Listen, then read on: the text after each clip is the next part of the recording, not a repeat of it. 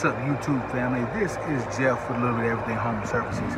Coming to you with another video, and today, family, I am at a client's house where I have a bad outdoor TXV and filter dryer.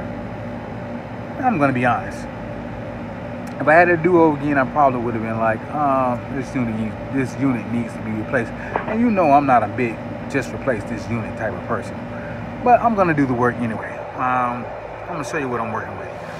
Alright, so this is the TXV and filter dryer, and as you can see, it has already moved the lid of the unit.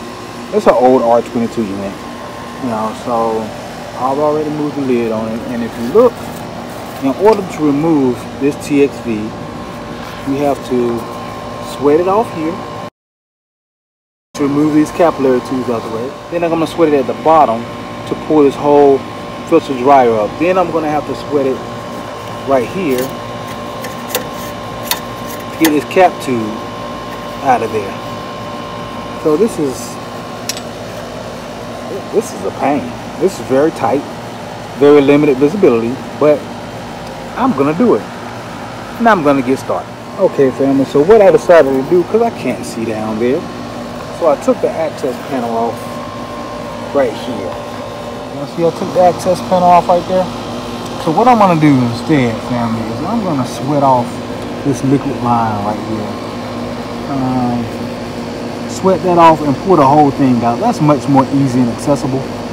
Even easier than right there where that joint is. I'm gonna do it here. Then I can pull the whole thing out. Well, after I do the that small line, I'll be able to pull the whole thing out. Okay, family, as you can see, I hope you can see the sun is pretty bright out here. But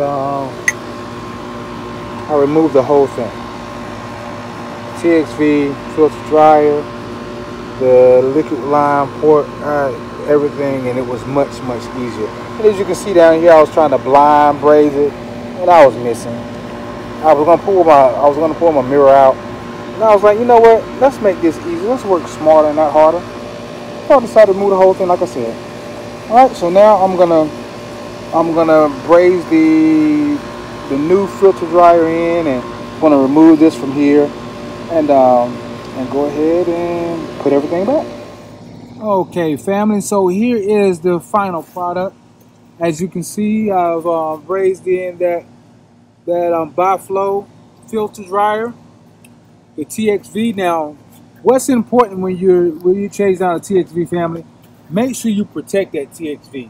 You know, I spray some protection on it. I wrap it up with a wet towel.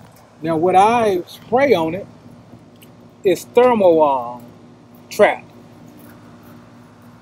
Reaching for it, so thermal trap, heat absorbing gel. I spray that on, it protects that TXV, and that's all that you see around there. All that, you know, gooky looking stuff is that, even on that filter dryer. But I've gone through, and as you can see, remember, I removed it. Now I put everything back, and it was much easier the way that I decided to do it than trying to braze blind with the mirror and all that type of stuff.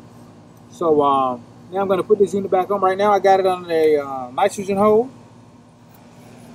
and holding strong, steady.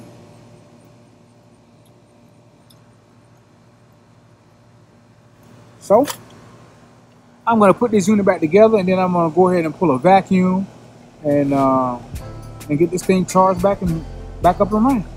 All right, family, I want to thank you for taking the time out to check out the video. Talk to you soon. Have a blessed day.